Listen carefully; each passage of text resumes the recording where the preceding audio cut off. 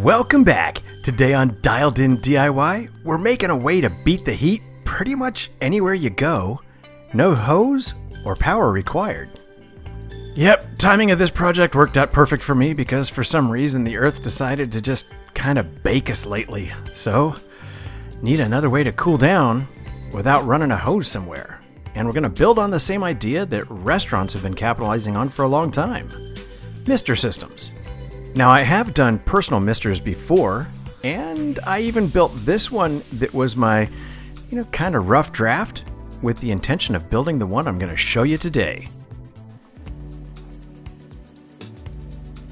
Most of the time that I'm going to be using this setup, it's going to be on this umbrella, so that's how I'm going to show you how to put one together.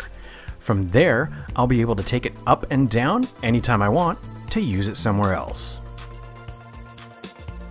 A great way to save some money on a project like this is to go to your local hardware store and pick up some parts for a drip irrigation system.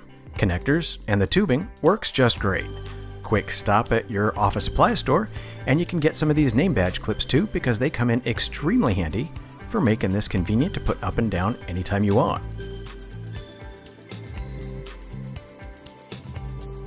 The only typical misting system parts that I'm using for this entire build are the nozzles and the fittings that they go in.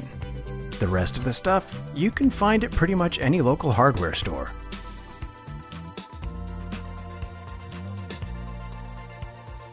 For this build, I really like using the fittings because the nozzles can be screwed in and removed if I need to clean them or clean out a clogged nozzle. And the fittings themselves, all you need to do to connect a hose is push them in. That's it. They're slip lock connectors. I love that.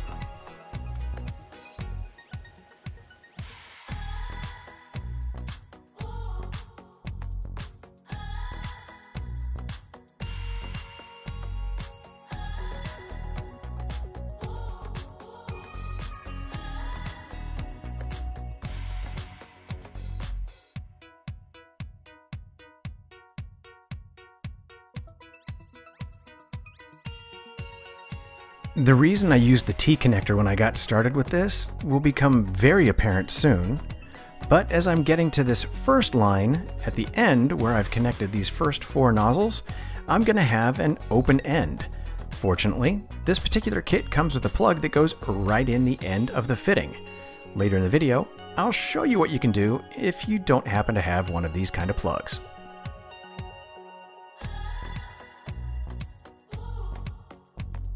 So as you can see here, the plan is basically just to split the line in the middle with this T so that I can add a valve. That way, I don't have to run all the nozzles all the time. I can just turn on half of them if I want to.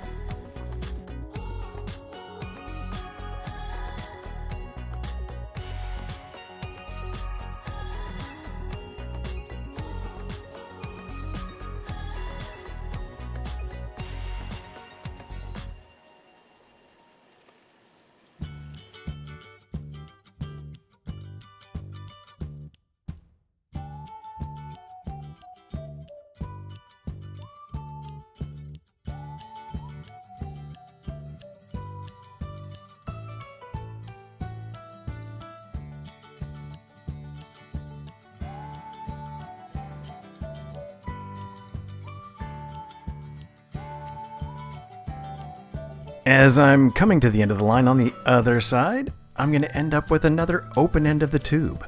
So I could either add another regular plug to this, or what I'm really going to do is put another valve on there. This gives me the opportunity to actually drain the whole system when I want to take it down.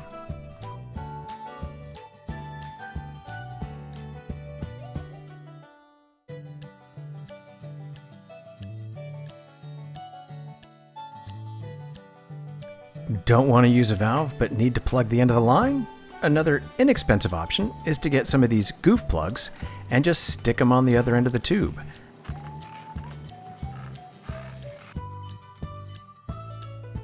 Alright, we're entering the home stretch. All we need to do is run the tube up from the T to go up the line, in this case underneath the umbrella, so that we can eventually get it to where we're going to be able to hook it up to what we'll be using for our water source.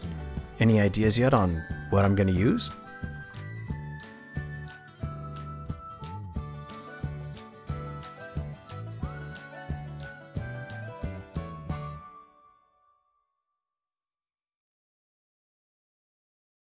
So if you buy a kit to put up, it's normally going to have to just connect to some kind of a faucet or spigot, but there's not always one easily convenient where you want to put up a system. But there's a really easy solution for this, and you can find it in the hardware store in the gardening aisle.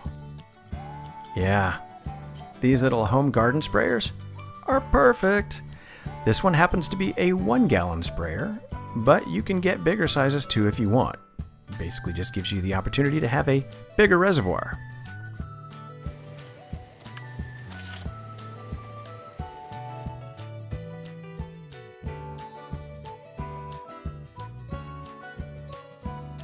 When you pick up a sprayer for this purpose, I suggest taking the handle apart and seeing the different places it can be separated.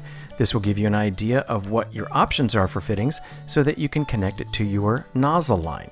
The other benefit will be if you can keep the handle intact and just take the end of the sprayer off, you still have an on-off switch that you can easily use, and you will still be able to detach the hose below the handle to separate the tank and go fill it up.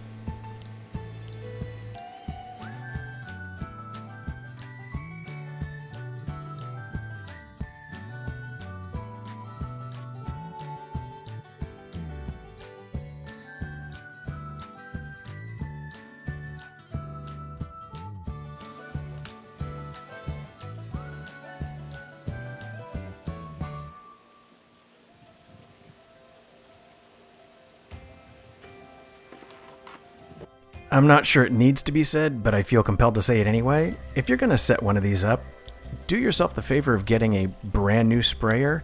You do not want to hook one of these up to anything that's had fertilizers or pesticides inside already, for obvious reasons, let alone the fact that it will help to keep your nozzles cleaner longer.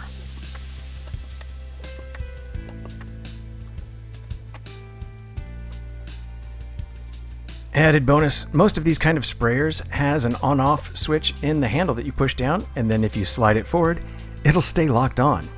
That way, you don't have to figure out a way to keep it open and running, and you can enjoy your new cooling effect anywhere you want to set it up.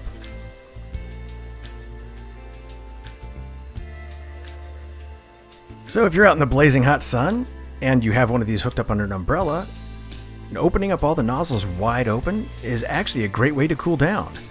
But if you're throwing it underneath a hatchback, maybe attaching it to a tree trunk, golf cart, or something else, maybe you only want a few of the nozzles open so you don't get soaked. That's what the valve is for. Close down half the line and use what you need. Your water lasts longer that way too. Fewer times to run back for refills.